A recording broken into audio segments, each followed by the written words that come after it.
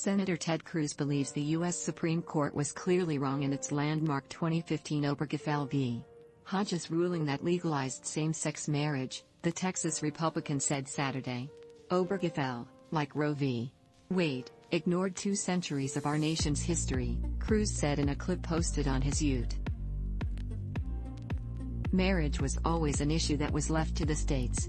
We saw states before Obergefell. Some states were moving to allow gay marriage, other states were moving to allow civil partnerships.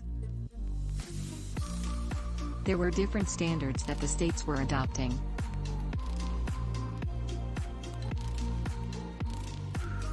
He added, the way the Constitution set up for you to advance that position is convince your fellow citizens, that if you succeeded in convincing your fellow citizens, then your state would change the laws to reflect those views.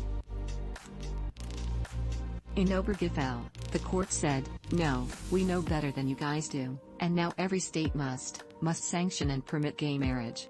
I think that decision was clearly wrong when it was decided, Cruz said. It was the court overreaching. His remarks come weeks after the Supreme Court overturned Roe v. Wade, ruling there was no longer a federal constitutional right to an abortion.